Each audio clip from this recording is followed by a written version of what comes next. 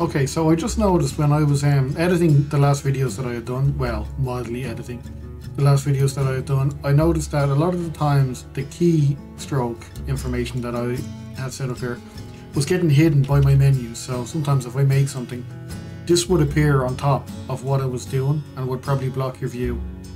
So we'll just move that over to the other side of the screen to keep it out of the way from being obstructed by panels like this little fella here. So what we're going to do now is we're going to take what we've already learned on making these sections of roof, and we're going to make a couple more. And because we kind of put the work into making these using mirror modifiers and setting them up so that they're perfectly in line with the grid, they're making or changing these around and making other segments based on these is going to be very simple. So I know I'm happy enough to take these for the moment. So I'm going to just add them over here, because I know they're pretty much finished. I don't want to go making changes to them. I might come back and do something with them later, but for the moment they're as done as they're going to be.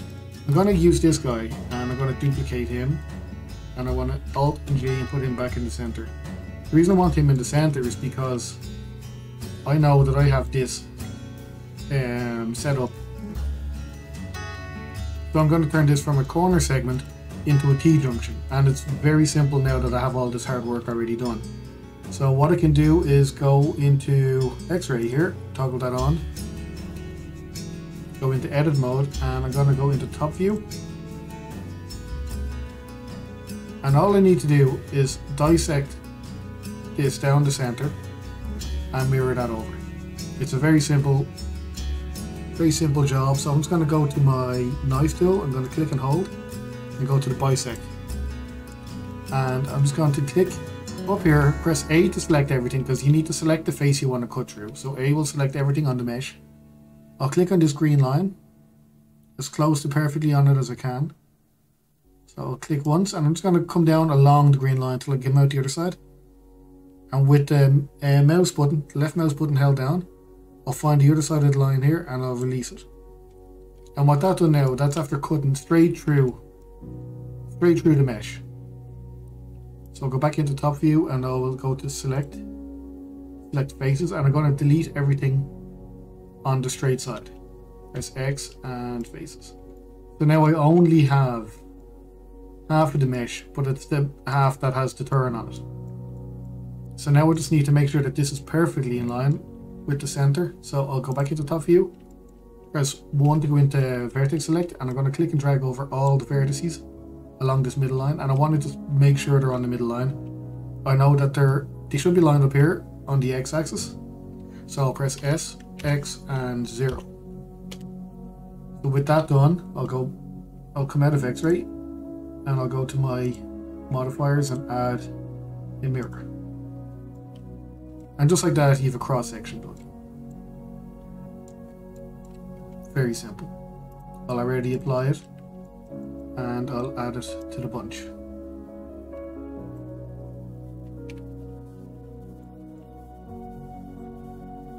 So I'm pretty sure by now you can kind of see where it's going. I can actually, again, use what we have here, and I'm going to make another section from this. So actually I'll duplicate this straight out. Also, I want to change this because the pivot point is way out here. I don't want that to be the case. So before I actually move on, I'm going to fix that pivot. I'm going to press Alt G to bring it to the center. Actually, I'm going to remove our makeshift house shell here. Press Alt G, put that back. And I wanted to pivot from the center of the steepest part of the house here. So I'll go back into top view, and I'm going to go into X-ray again so we can probably see through the mesh. I can't see through the mesh. No, alright, well I'm just going to have to guess this. I'll press Tab to go into edit mode, 3 to go into face select, 8 to press all. And because I'm doing this in edit mode, it's not going to move my origin point. It's only going to move the geometry. So I'm going to move the geometry up until it lines up with that red line. And that looks a little off, so I wanted to zoom in on this Yeah, you can see there where it's kind of overset. So I'll turn off snap here. It's going to pull this back along the line.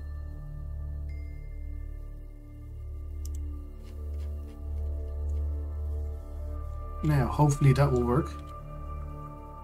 I'll turn on my snap again, and I'm going to just try to line it up with a previous piece.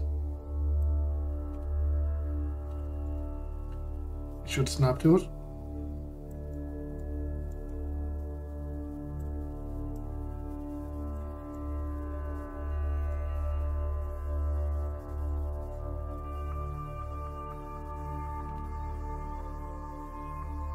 Alright. That looks pretty okay to me.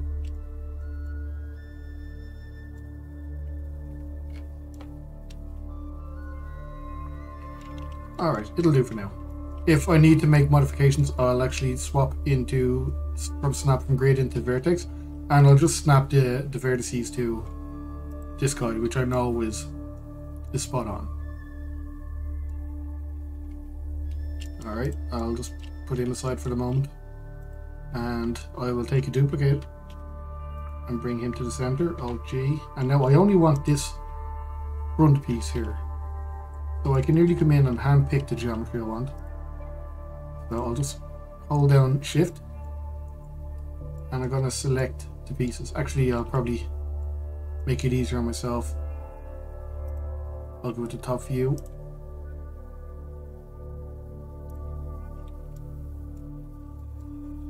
And I'll just drag a box around those front pieces. And then I'll hold Shift and select. In X-ray, you need to make sure you're selecting the center point, the little black dot on the face. So that'll select everything. And now from that, I want to press Control and I to invert my selection. And X and delete faces.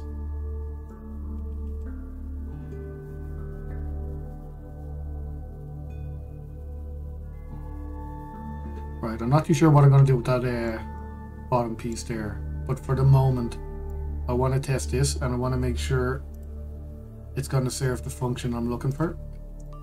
The reason I done that basically was if we copy this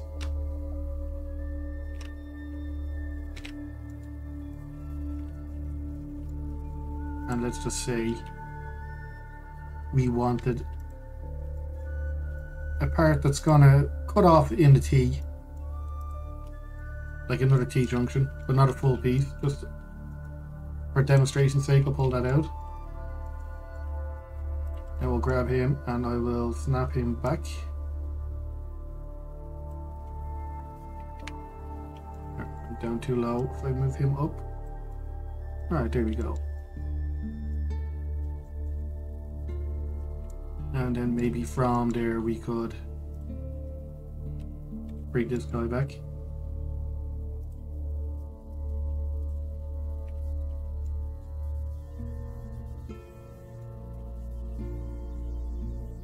And we could duplicate that a few times.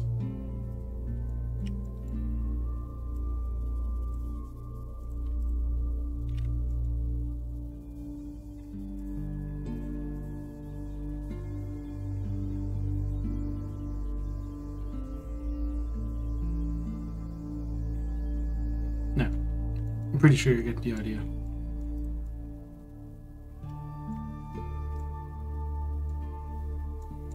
Okay, so that's another piece we can bring to the pile,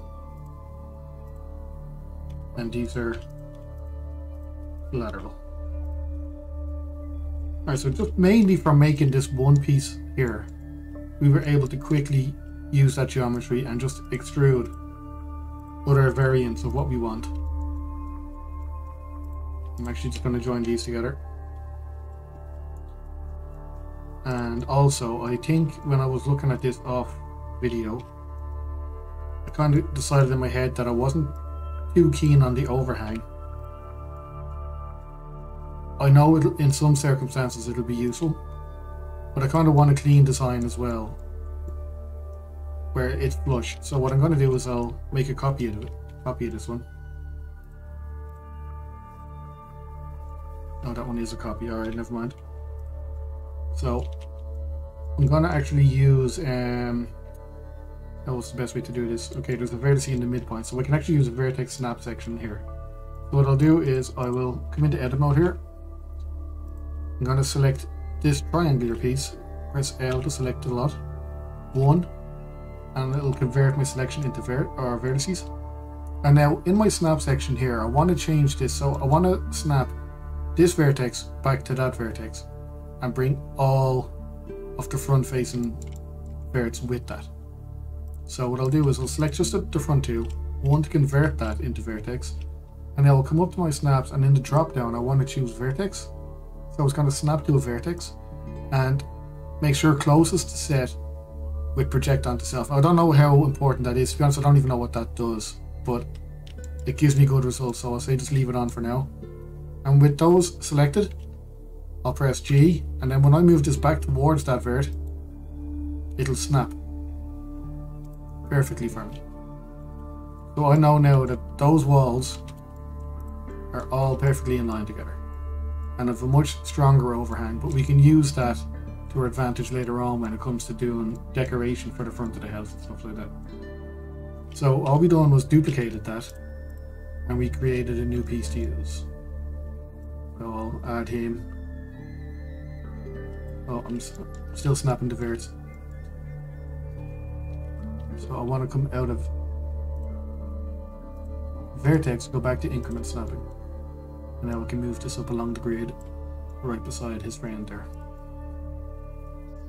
Okay, so we're going to make, in this one, we're going to make a very small piece, but quite a nice one I find. It's like an exterior corner piece, but we're going to end up by cutting this corner off, setting the pivot point to the middle, and so this can then rotate into how many, like 4 if you want, give it a perfect square, but it also sits pretty nicely on wall corners such as this.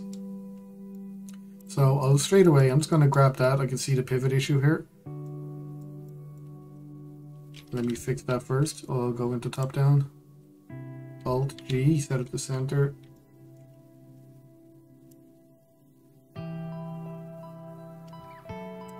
Go, Q, all transforms, and bring it back. Let me just make sure that lines up.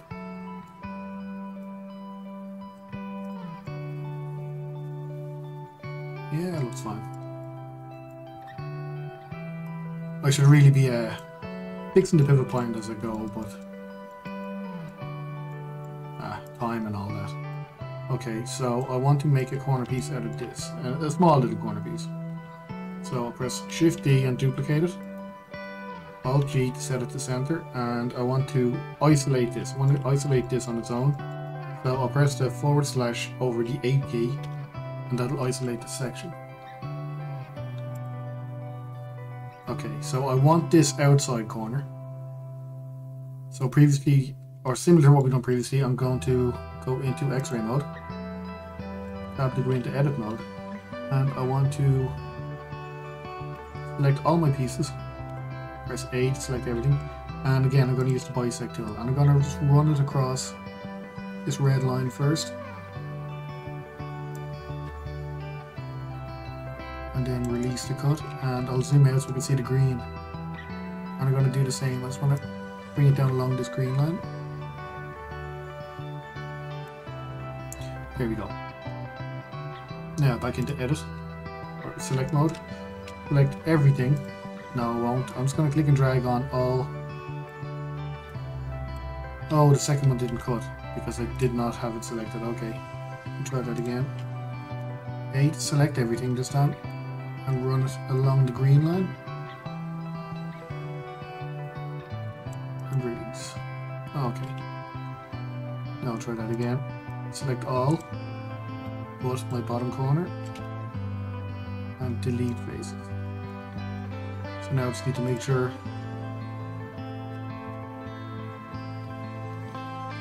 that these are flush. So I'll select all on this side. I want to make this flat on the y-axis here, so S, Y, 0, enter, and on the y I'm going to set my value here to 0. that'll put me directly in line. And this is on the X axis, so SX0 and 0 on the value.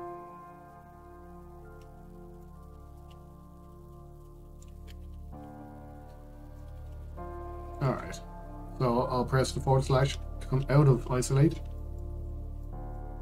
and I'll duplicate him. But now you can see when I duplicate again what I was going for.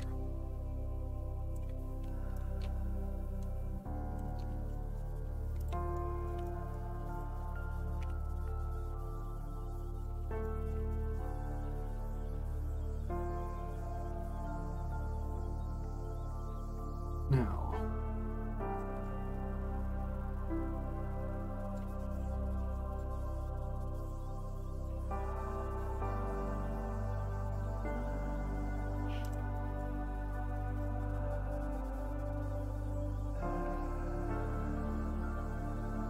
yeah, that lines up pretty good. Alright, so now that I know that that works, we can actually set up like a exterior fencing going around this later on. So I'll remove these and I'll add this fella here. Actually, he's resting on the ground plane here. I don't really want him to do that, so I'll bring him into place, bring him up, and then I was going to rotate him so he's front facing. And now with that in place there, I'll press Q and transforms. So now he's good to go. I'll add him to our library here.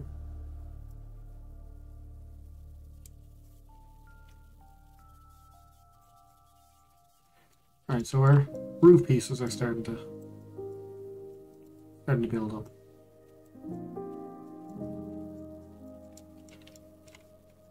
Alright, so I think we've enough to kind of work with and get going on most things here with that. So I think the next step would probably be to show how they're UV unwrapped and get some textures onto them.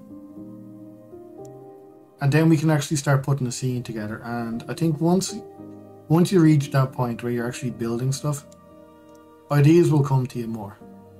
And you'll get some ideas about where you want to take it.